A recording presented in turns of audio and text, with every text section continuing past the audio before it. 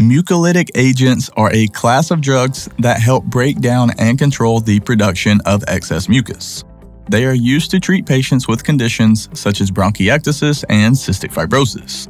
We created this video to cover the different types and provide a brief overview of this topic. So, if you're ready, let's get into it. Mucus is a viscous, sticky substance that coats and protects various tissues in the body. It lines the airways of the lungs and plays an important role in keeping out foreign particles and bacteria. However, when the body produces too much mucus, it makes it difficult for the patient to breathe and can lead to serious respiratory problems. This is when mucolytic agents would be indicated. Mucolytics are drugs that help break down mucus so that it becomes thinner and less viscous. This makes it easier for the patient to cough up for removal, which helps make it easier to breathe. The two most common types of mucolytic agents that are administered in respiratory care include acetylcysteine and Dornase Alpha.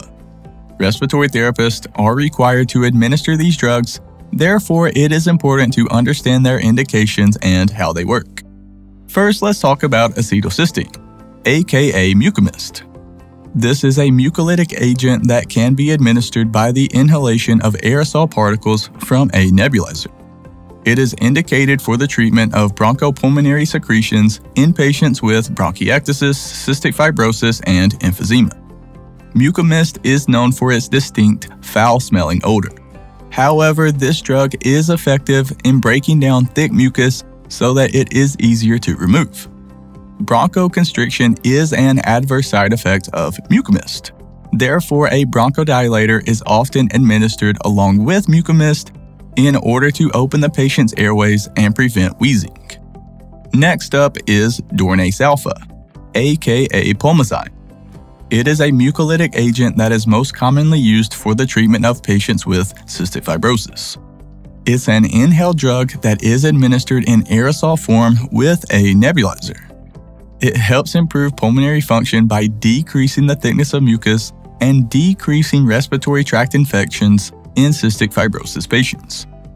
We already mentioned a few, but let's talk about the diseases that cause excess mucus production. There are several respiratory diseases that result in excess mucus, which would benefit from mucolytic agents. Some examples include cystic fibrosis, bronchiectasis, asthma, COPD, and chronic bronchitis. Each of these diseases has different characteristics, but one common side effect that they all have in common is that they can result in the overproduction of mucus. This can lead to difficulty breathing and other respiratory problems. If you want to support the channel, be sure to like and subscribe. I would greatly appreciate it. And there should be some other helpful videos popping up on your screen right about now that I think you will enjoy.